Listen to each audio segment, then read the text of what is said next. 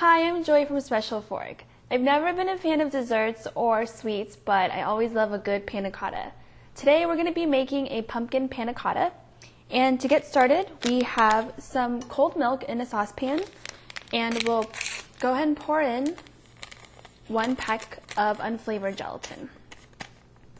We'll let that rest for about 5 minutes, just until the gelatin absorbs the milk.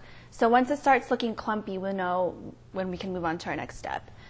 So moving over here, we have some pumpkin pie mix. It's already seasoned, so if you're looking to use a unseasoned pumpkin puree, or you want to make one yourself, just go ahead and add in about ½ cup of sugar to your mix. So since ours is seasoned, we'll go ahead and add in a little bit of cinnamon, and we want to give that a good mix.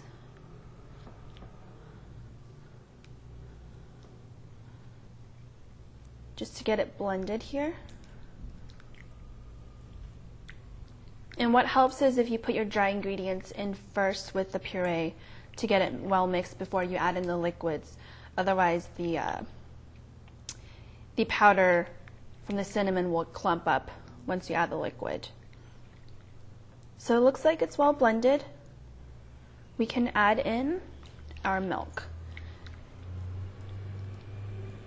You just want to drizzle this in slowly just to get it evenly mixed.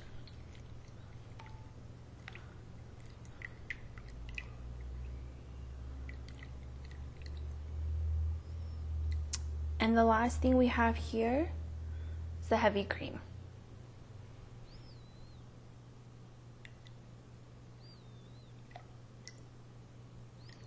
And you can also use a blender to mix all of the ingredients to speed up the process, but a spatula will do just fine. And we can whisk this together just to make sure everything is well blended. And that's it. So we'll let this sit for a little bit, and we'll finish off waiting for our gelatin to bloom, and we can move on after that. So it looks like our gelatin is now ready, and what we can do now is turn on the stove on low. And what we're doing here is just to allow the gelatin to fully dissolve into the milk.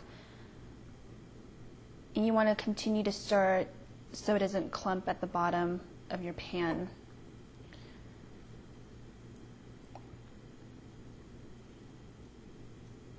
And once it's fully dissolved, we can add in the remaining ingredients from our pumpkin panna cotta mixture.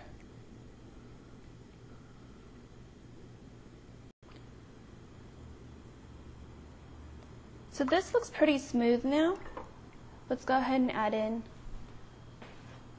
our mix.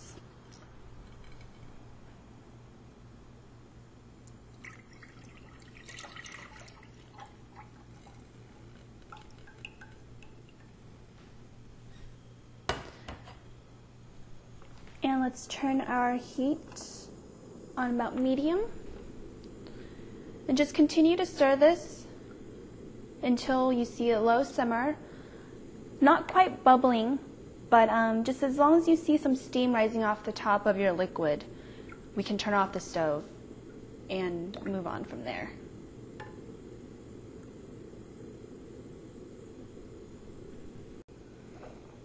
So our mix is just about ready. Now we can turn off our stove. Just give that a good mix. Make sure nothing's at the bottom of your pan.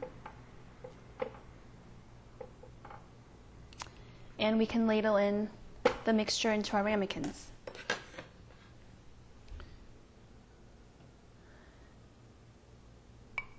And what we want here is about 2/3 full. And if you do happen to get any of the mixture at the top of your ramekins, you can just take a wet napkin and wipe it off later.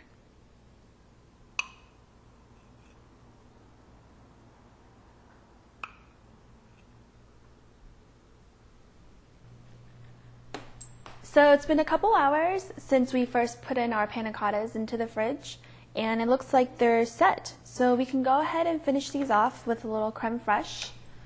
It just gives a little bit a different flavor to the panna cotta. So we're just going to make tiny canals here.